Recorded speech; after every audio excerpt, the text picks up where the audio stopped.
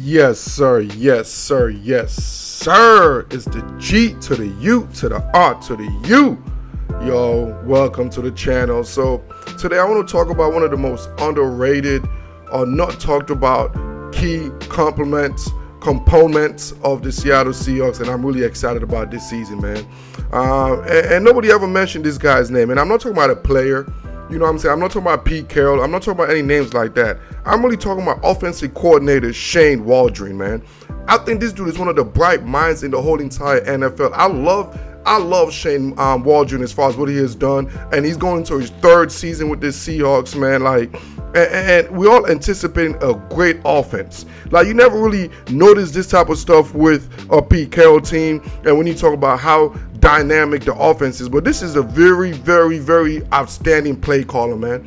You know, I just love the way he execute the run and the pass as far as his run schemes. You know, how he utilized the 3 tight end personnel last season, which was dominant. And also as far as the receiving core.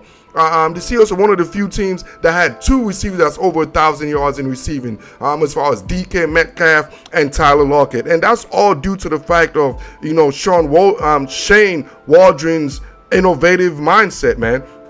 You know, we think about a lot of the Sean McVay disciples, but nobody ever mentioned Shane Waldron. And I think that's going to change going into this year, because I'm forecasting the Seahawks to have an outstanding offensive unit. Honestly, I think the offensive unit might be the best unit in the whole entire roster, the whole entire unit between the defense. And we know Pete Carroll is a dominant guy. So when you think about Seattle, you normally think about the defense, but moving the last couple of seasons, what you really notice, the defense have been subpar, but the offense has really took that next step, man. Honestly, took that next step. Let's just imagine what Shane Waldron had done to a guy like a Geno Smith, a guy that everybody wrote off, but he didn't write back. Yes, you know what I'm saying, Geno Smith, everybody wrote off and he didn't write back, man. Just let me tell you what Shane Waldron did to this guy, man. You know what I'm saying? Geno Smith last year, man, he finished #1 in the NFL as far as completion percentage, dog. I mean, Geno Smith led the whole entire NFL as far as completion percentage, man. He was top 10 in as far as in other categories. He finished in the top 5 in touchdown passes with 30. Geno Smith was top 5 in NFL passing TDs last year, man. Are y'all telling me Shane Waldron had nothing to do with that, bro? This dude has never accomplished anything to that extent, dog. This dude had a passing rating of over 100. 100.9 to be exact passing rating, which is the franchise record. Guys like Russell Wilson, who's probably the best franchise quarterback, didn't even have that type of completion percentage. My man got over 4,000 yard passing, which was #1 in Seahawks history. I'm talking about Geno Smith was named AP Comeback Player of the Year, not because of Geno Smith's ability. We all know that. It's also because of the coaching. And we failing to realize that. And I think it's time the world got to know about Shane, dog. You know what I'm saying? You have Geno Smith that had a top 5 season, a top 10 quarterback rankings in the whole entire league. You got 2 wide receivers that went over 1,000 yards receiving, over 1,000 yards in DK and Tyler Lockett. And I'm just telling you, and then also you have a running back, a rookie running back that had over 1,000 yards rushing. I mean, that is freaking offensive, plethora of offensive weapons right there. And it seemed like when I watch the Seahawks, man, Shane Waldron knows how to utilize each player's strength.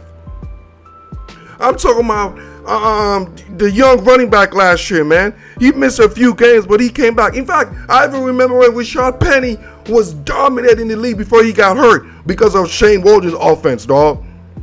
So I know we're going to talk a lot about Pete Carroll and the defense. We're going to talk about Tyreek Woolen, and we're going to talk about guys like that. But going to this season, I think the success of the Seahawks is going to be predicated on the offense.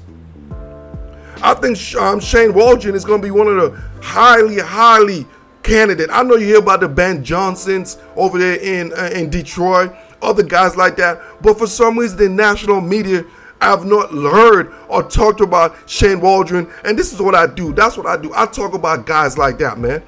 You know what I'm saying? I think this guy's definitely going to get interviews for a head coaching job, because the only thing you see every year since he's been the OC of the Seahawks offense, you see improvement. You see improvement. You see dynamic plays. You see offensive, you see them moving the ball. Not like the traditional Russell Wilson's offense, run, play action, deep shot. Now you actually see innovations.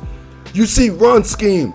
You see pass scheme. And now with the addition of the first round draft pick, Jackson, you know what I'm saying, from Ohio State, man, the sky's the limit for this offense, bro.